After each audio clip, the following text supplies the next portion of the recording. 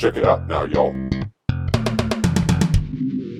nanoHUB-U online instruction. Hello and welcome back to week 2 of our nanoHUB-U course, Introduction to Bioelectricity. I'm Professor Pedro Irathoki, and let's just dive right in. So in week 2, we're going to talk about the chemical basis of electrical signals. But to begin with, we need to understand what sorts of signals we're talking about. And so today, in this lecture, we're going to talk about TIC and DOC. TIC stands for transient inward currents, and DOC stands for delayed outward current. And so let's talk about where those come from and what those mean, and what sorts of things they tell us about the chemical basis of electrical signals. What sorts of things they tell us that will inform our exploration into how these various ion channels and neurotransmitters work at delivering postsynaptic potentials and action potentials, and then combining into circuits which give rise to reflexes and thoughts and all sorts of cortical processing. So to begin with, let's talk about an instrument, the voltage clamp. So the voltage clamp was developed to understand the way that currents and voltages relate inside neurons. Specifically, if we take the axon of a giant squid, and the reason we take those axons is because they're large. And being large, it allows us to put electrodes inside them and outside of them. So we couldn't do that with your axons or my axons because they're only a few microns in diameter. The giant squid axon can be quite a bit bigger than that. It can be a millimeter in diameter. And so we can put fairly large things inside and outside and measure the ionic currents through the neuronal membrane. So if we use this circuit, we have a couple of amplifiers, a sensing amplifier, a resistor. And let's see how this works. Let's walk our way through it. So you have your axon, you have an electrode inside of the axon, and you have another electrode, a reference electrode, outside of the axon. And you're going to measure the difference in voltage from the inside to the outside. That's VM. That's the membrane voltage we've been talking about. You're going to measure that membrane voltage, and then you're going to compare it to a command voltage. The command voltage is anything you want it to be. And what it allows you to do is set, really, the membrane voltage. So with a command voltage, you can set it to any value. You can set it to minus 65 millivolts. You can set it to plus 20 millivolts. You can set it to anything in between or above or below. And when you set it, this amplifier will take the difference of the command voltage and the current membrane voltage, and it'll produce a current that'll flow back into the neuron and shift the membrane voltage so that the membrane voltage becomes the same as a command voltage. And when the membrane voltage is the same as a command voltage, there will be zero current flowing, and you'll have reached a steady state. And then there's one more piece to this puzzle, which is this resistor, which has a sensing resistor RS, and the sensing resistor RS allows you to measure a voltage drop across it, VR, and we know that the command current is going to be equal to the voltage measured, the resistance measured, divided by the sensing resistor RS. That's just Ohm's law. So it allows us to measure the command voltage, and then here's the really important part. The command current is the current in. According to Kirchhoff's current law, you remember from your freshman year in physics, the current in always equals the current out. So we don't know what the membrane current is, but we know what the current in to the neuron is. And since the current in must equal the current out, the command current must equal the membrane current with a negative sign outside because the command current is flowing in and the membrane current is flowing out. So if we apply a command voltage, let's say we're sitting at minus 65 millivolts, and we apply a command voltage of 0, then 0 minus 65 millivolts is going to give you a positive current, which will flow into the cell and depolarize it until the membrane voltage is equal to minus 65 millivolts. Or to 0, sorry. So let's look at some specific examples in which we use this tool, this voltage clamp, and it's called a voltage clamp because that's exactly what it does. It clamps the membrane voltage to that command voltage. And we're going to vary the command voltage across different values, and we're going to see how that command voltage affects the ionic currents through the membrane. So let's look at this example first. So in this example, we're going to take a membrane that's polarized at minus 65 millivolts. That's the resting membrane potential for potassium. And the command voltage is going to be set to that initially. So there's going to be no current. The membrane voltage and the command voltage are exactly the same. Now we move the command voltage to minus 130 millivolts. When we move it to minus 130, the voltage clamp will first measure the difference between the command voltage and the membrane voltage, and that'll be minus 130 minus negative 65 for a net of minus 65. So you'll have a negative command current. Negative command current, remember, the current is the flow of positive ions or positive charges. The negative command current means that it'll be pulling positive charges out of the cell. And when it pulls positive charges out of the cell depolarizes until the membrane voltage reaches minus 130 millivolts, at which point you're back to having a command current of 0. In the middle here, you have this capacitive current. So remember that the membrane of the neuron is equal to a capacitor, right? You have this phospholipid bilayer, and you have a local potassium charge on one side, and you have a local anion concentration on the other side, which give you a local negative potential inside the cell with respect to the local positive potential on the outside of the cell. So two walls of charge separated by an insulator. That's exactly what a capacitor is. So the membrane acts as a sort of biological capacitor. And when you want to change the voltage of that capacitor, you have to charge or discharge the capacitor. So what you see here is this short negative current that we would expect to be needed to hyperpolarize the neuron. So you see this short negative current spike, which then levels off at 0 once the membrane voltage reaches the same voltage as the command voltage. Let's take another example. In this example, we're going to depolarize the cell, and this is a lot more interesting. So if we depolarize the cell, we're going to move the command voltage from minus 65 to 0 millivolts. When we do that, the first thing that happens in our voltage clamp is that we compare the command to the membrane. 0, which is the new command voltage, minus negative 65, which is the membrane voltage, is plus 65. So we're going to get a positive current, positive flow of positively charged particles into the membrane that's going to raise the potential inside the membrane to 0 volts. So the membrane voltage will go from minus 65 to 0 volts. And in that process, you're going to get this initial spike of capacitive current as current flows into the cell to raise the membrane voltage. But then something interesting happens. Suddenly, all by itself, you see two currents. You see a short current that goes into the cell. And when we say short, what we mean is that it's transient. It's confined to a specific time window. So you see this transient current into the cell, transient inward current, or initials, TIC. And then you see this other current flowing out of the cell. This current is delayed, but it's not transient because it doesn't stop. It continues indefinitely. But it is delayed. It begins after a little while. And this delayed outward current, or DOC, flows out of the cell.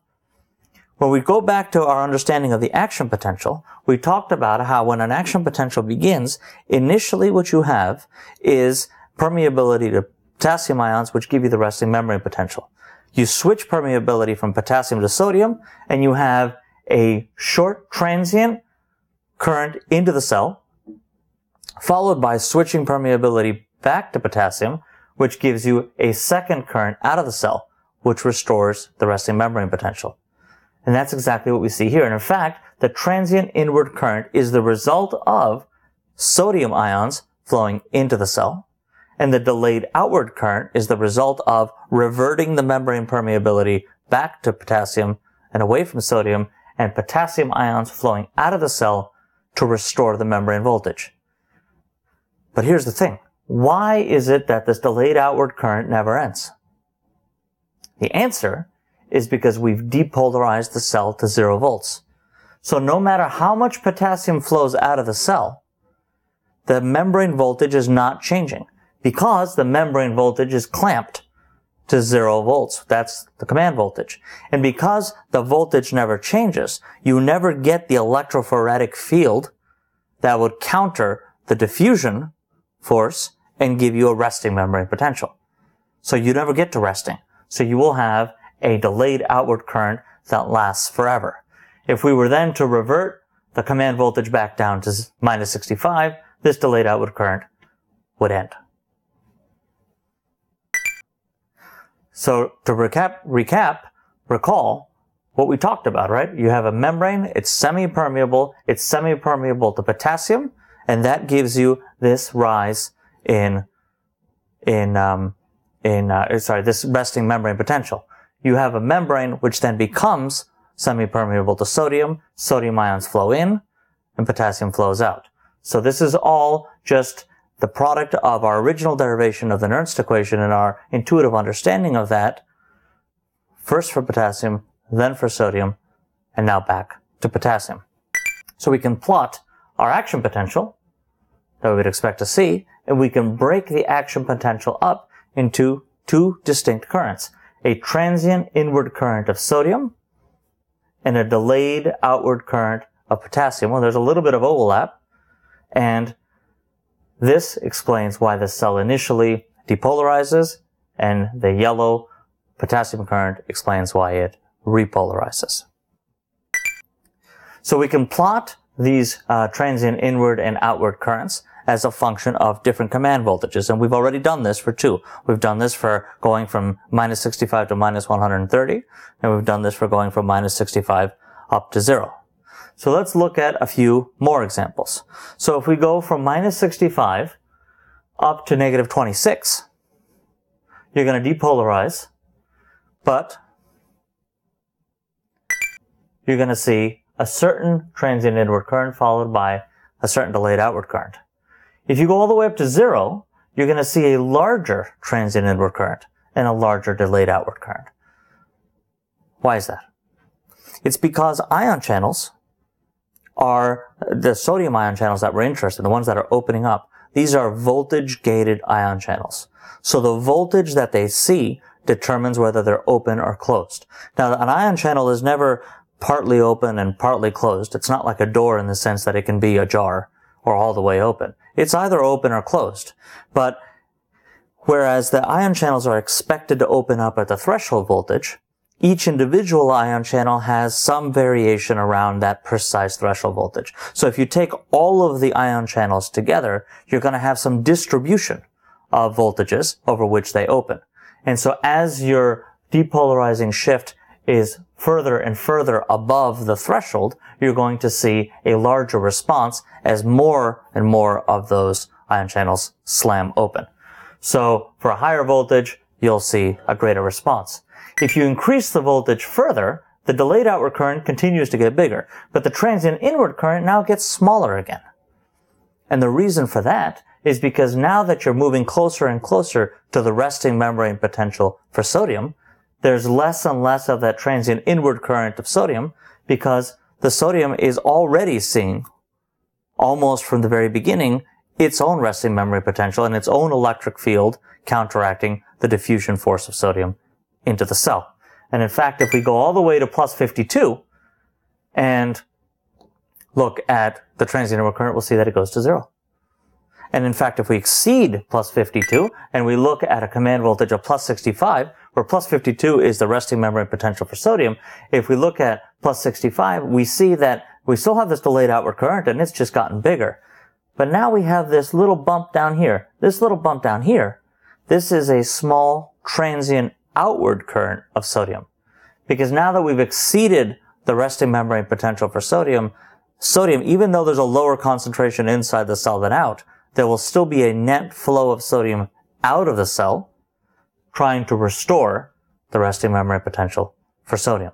So by looking at these curves, you can tell what the resting membrane potential is of sodium, and from that, you can tell what the concentration gradient of sodium is. And you can tell which ion channels are open and when. You can do a similar set of experiments where you look at the transient inward current, the delayed outward current, but this time you do it by varying not the command voltage, but by varying the concentration of sodium. So the concentration of sodium that you would expect to see in a squid giant axon is 460 millimolar. And if you have that concentration and you have a depolarizing shift and the command voltage from -65 to 0, you're going to see the early current and the delayed outward current. If you take away all of the sodium outside of the cell, so if you put this same neuron in a sodium-free bath, then when you get this depolarizing shift, the voltage-gated sodium ion channels will open. But what happens now is you have a higher concentration of sodium inside the cell than outside the cell. And so diffusion will lead to those ions flowing out of the cell to establish the resting membrane potential for sodium. So you'll have an early outward current followed by a delayed potassium current inward. Or outward, sorry. And if you put that same neuron back in, or if you add sodium to the solution, you'll restore the normal behavior that you observed originally. You can also test these segment of axon by looking at channel blockers. So if you want to know which currents belong to which channels, you can use specific toxins that block ion channels selectively. So for example, you can use tetrodotoxin, which is a sodium ion channel blocker. And if you use that and you apply our depolarizing shift to -65 to 0, you'll see, normally you would see the transient inward current followed by the delayed outward current. If you apply tetrodotoxin to this axon segment, you'll see a tiny inward current of sodium followed by a normal delayed outward current of potassium. Now the question is, why do you still have any amount of sodium current if you've blocked the sodium ion channels? And the answer is because sodium doesn't just flow through sodium ion channels. So if you remember in the last lecture, I talked about how some ions are permeable to sodium, some to potassium, and some to both. Well, this is how we know that there are ions that are permeable to both. So doing these sorts of experiments allows us to infer things about the anatomy and function of these axon segments. And this is how Hodgkin and Huxley discovered that there were ion channels that were semi-permeable to both. And whereas tetrodotoxin blocks the sodium ion channels, it does not block the channels that are permeable to both. And so you still have a small, much smaller, but you still have a transient inward current of sodium. If you use tetraethylammonium, that's a potassium ion channel blocker, you'll see that you have your transient inward current as sodium flows into the cell to give you that peak depolarizing voltage in the action potential, but you don't have the potassium current afterwards. And then finally, we can look at transient and delayed currents as a function of a variety of different values, where you look at, initially we looked at them plotted together. So you have, with a low depolarizing shift, you're going to have a little capacitance current, a little transient inward current. With higher values, you're going to get more and more of the transient inward current, which then decreases as you depolarize directly to closer and closer the resting membrane potential for sodium. But the delayed outward current gets bigger for every value. And we can break these transient inward and outward currents, this membrane current, into the sodium and the potassium components. So we can see that the sodium gets larger and larger and larger and larger.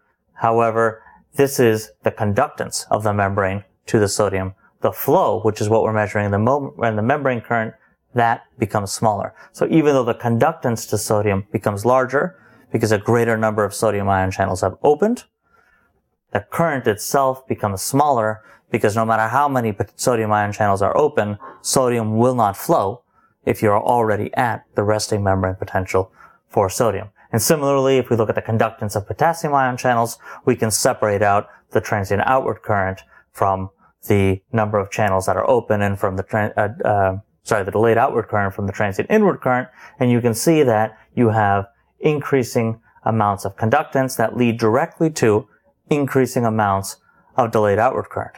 So for potassium, there's a one-to-one correlation between conductance and current.